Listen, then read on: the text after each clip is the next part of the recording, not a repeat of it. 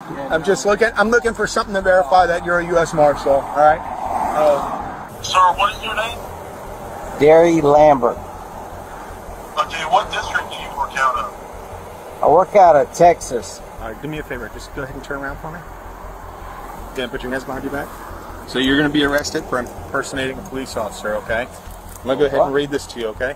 Some people have a strange obsession with pretending to be someone they are not. Whether it's for fame, fortune, or fun, these imposters often go to great lengths to fool others into believing their lies. But what happens when these imposters are caught in the act and exposed by the real deal? I'm going to show you right now. We found the most shocking example of this, which is also one of the most ridiculous cases of a fake US Marshal. On July 31st, 2023, a man named Gary Lambert was driving his pickup truck with flashing lights and sirens on a busy highway in Marion County, Florida. Lambert was pulled over and was wearing a black hat with the words "Police US Marshal" on it. He claimed he was responding to a shooting involving two gangs and a four-wheeler with a hole on, and that he was working for the US Marshals, a federal law enforcement agency that specializes in fugitive apprehension and witness protection. But there was one problem. He was not a US Marshal at all. He was a fraud. See your other hand for me? Where are you headed to? Okay. You have your driver's license on you? What's the deal with the purple lights? Yeah, they're purple tonight. Where are you headed to? A shooting in Marion? The police officer then confirms once more whether the pickup truck is Gary's personal vehicle or if it was provided to him by the authorities, as US Marshals do not have the authorization to use sirens and lights on their personal vehicles. Hey, sir, so the vehicle is your vehicle, is that correct? Yeah, okay. Yeah, because I'm looking for something to verify that you're a U.S. Marshal, all right? Went to voicemail, so I left him a message. Okay. All right. Yeah, just hang tight with me. I got to go back to shift in about 2 hours. So. Where's shift at? Where's shift I got to get in my car. Yeah, fair enough.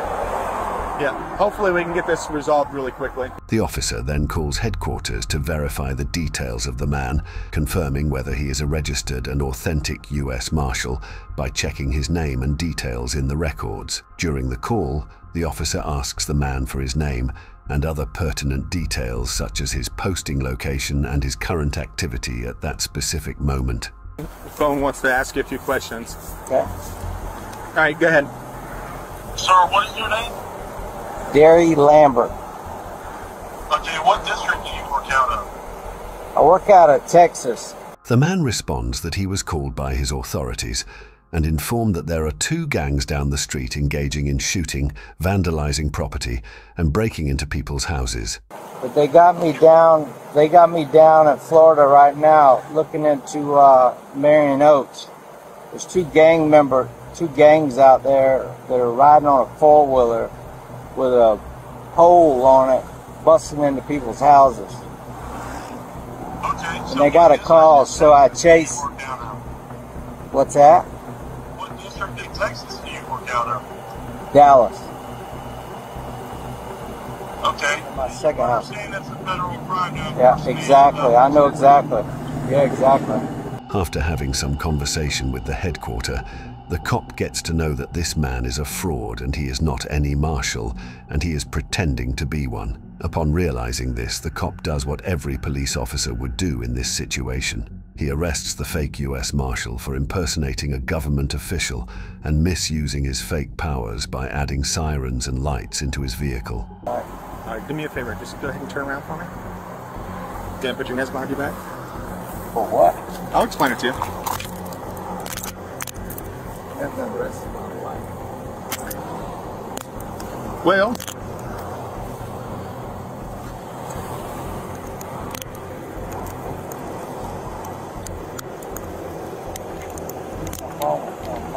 all right.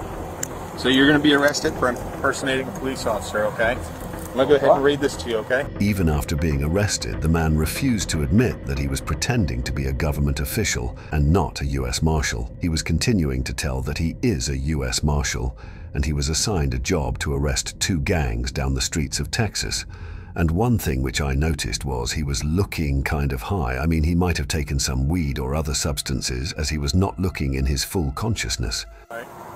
And who do you work for? Who are you employed by? United States Marshal Service. U.S. Marshals. Okay. You told me that you don't have your credentials with you, but they're in your... Yeah, my Charger. In your Charger. A work vehicle? Right. Okay. Who's the Charger registered to? It's registered to Marshal Service. Marshals. Okay. The cop again questions the man, asking why the U.S. Marshals would permit him to install sirens and lights on his personal vehicle if it indeed belonged to him. That's my personal vehicle. So why would the Marshals outfit your personal vehicle with lights and sirens? In Texas, it's not like here. Okay. You don't have cars like this. You have a Florida tag. I know. The police officer then goes on to check the man's car along with him. The cop investigates that how does the siren and the light system which the fake U.S. Marshal has fitted in his truck works. And then, after some time, the cop again returns to the man, which was sitting handcuffed inside the police car, and asks him that for how long he has been working as a U.S. Marshal. Turn the knob on. Flip it all around.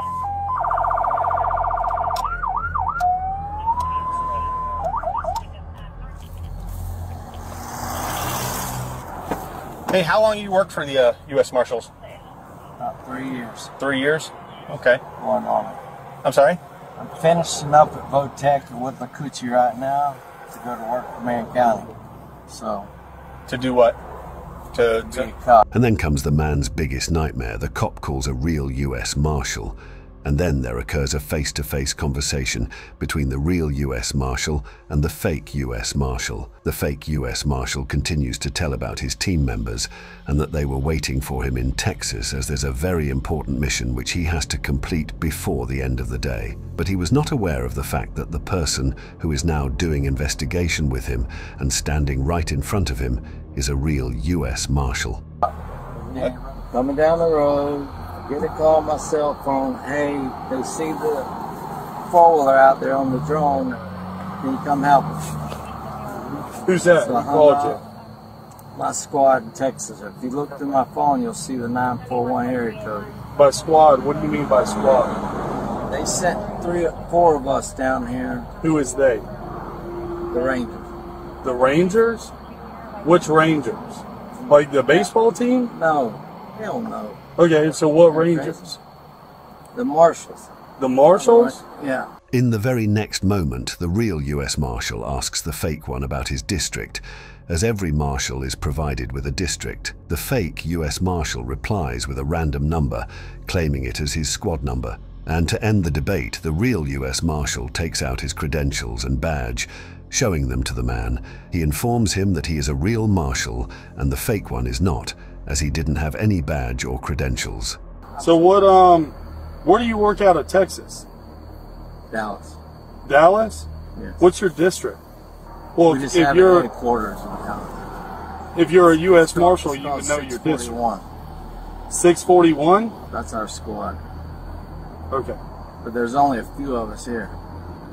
A few of you? Would I be one of those? No. I'm not a U.S. Marshal? I don't know. I see a badge. Well, here's my credentials. I am actually a Special Deputy U.S. Marshal. Yeah. Here are my credentials. Yeah. Mine are in my car.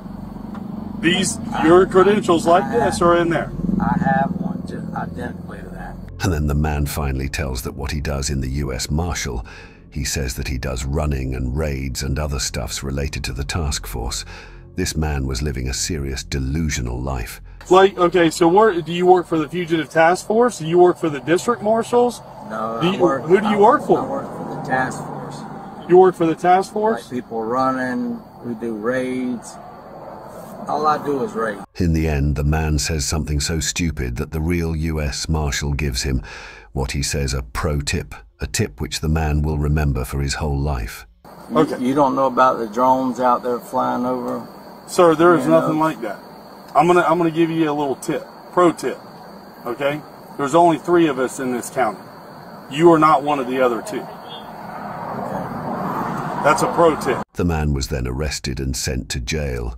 The charges against him included false impersonation of a law enforcement officer, unlawful use of blue lights, unlawful use of sirens, possession of firearms during the commission of a felony, possession of diazepam, and introduction of contraband to a detention facility.